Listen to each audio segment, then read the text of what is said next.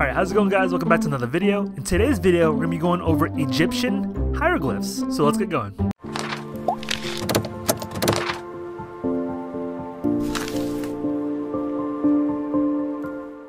Alright, I like to do this project normally with 2nd grade. It's a little too advanced for them, so instead I'm boosting it up to 3rd grade. So anyways, here we go. So over here, I have an example of a project I did long ago of ancient hieroglyphs using the hieroglyphic alphabet, I guess I want to say. I don't know how to call it. Anyways, so in order to do this project, we need to draw the slate.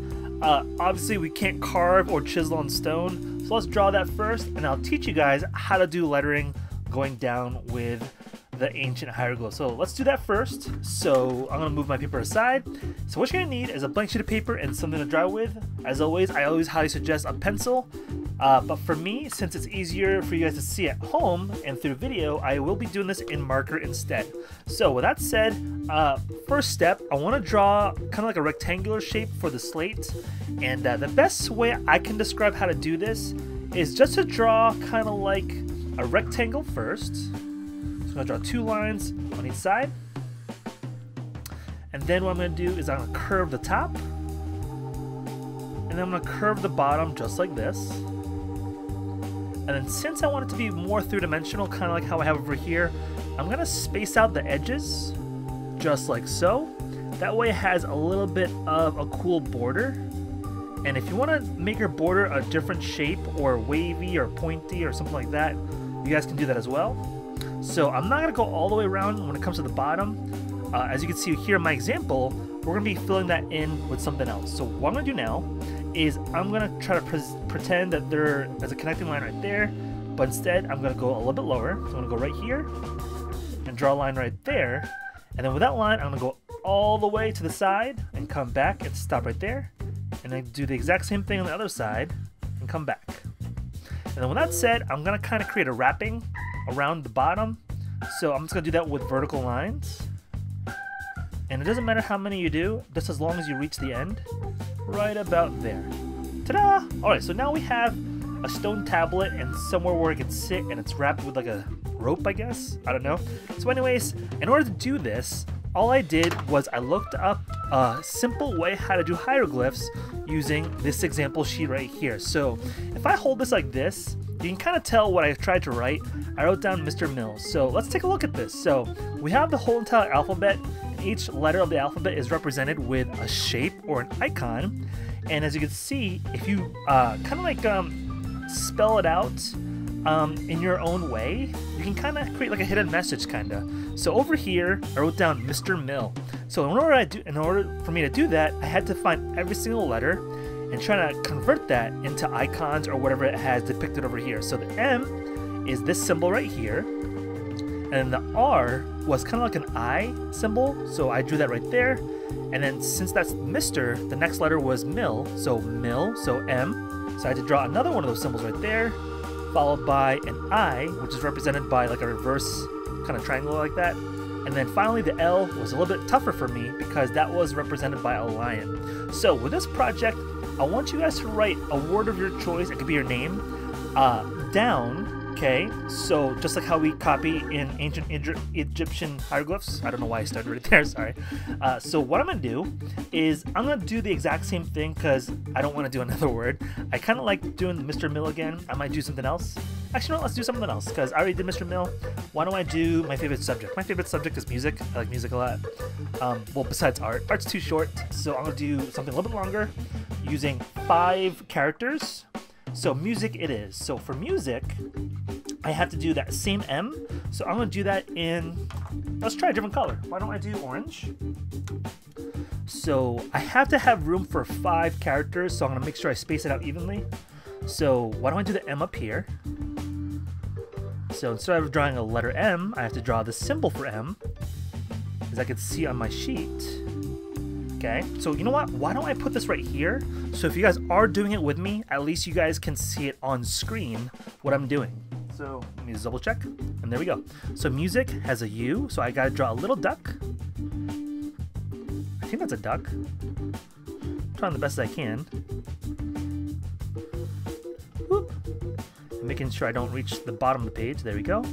And then S. S is just kind of like a cane. And then the I is a play button, kind of reversed. And then the C is a solid cane. So I didn't plan this out as best as I could.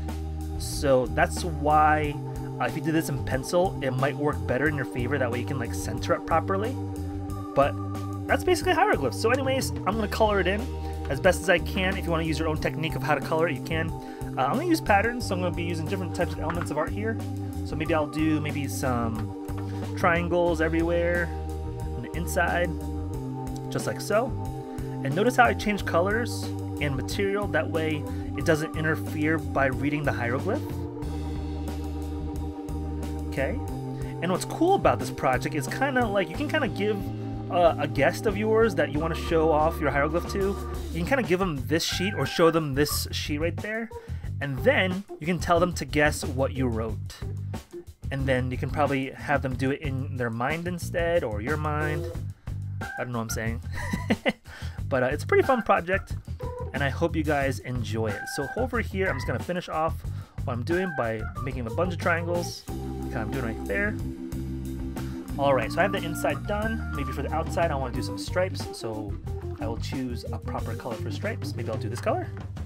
As a matter of fact, why don't I curve them a little bit, an angle, make it look like a candy cane. No one says you can't make ancient Egyptian hieroglyphs fun, so that's why I want to do sideways stripes to make it look like candy cane. I mean, I didn't do it on purpose, but it looks great. Alright, if I really wanted to, I guess I can color the inside. I'll see if I have time.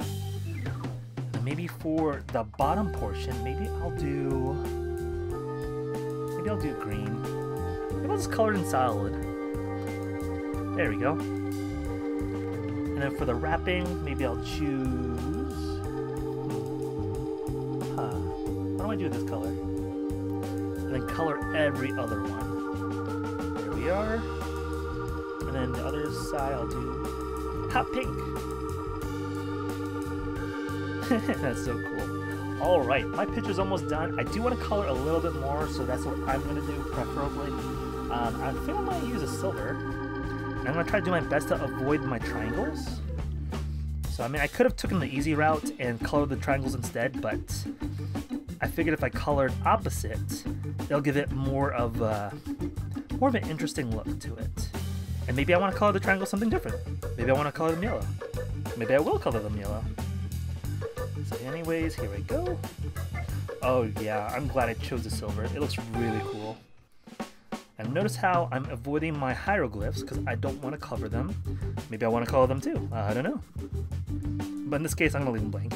I want to make sure that people can see it pretty obviously. So anyways, if you didn't know what word I was doing, if you weren't paying attention, it's the word music.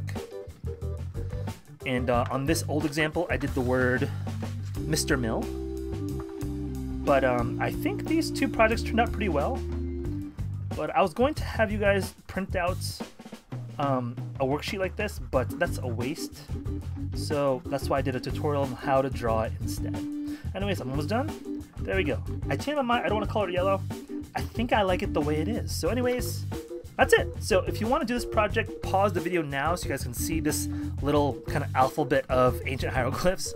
And then I hope you guys do really good on this project. So anyways, hope you guys enjoyed this video, and I'll see you guys in the next one. Bye-bye.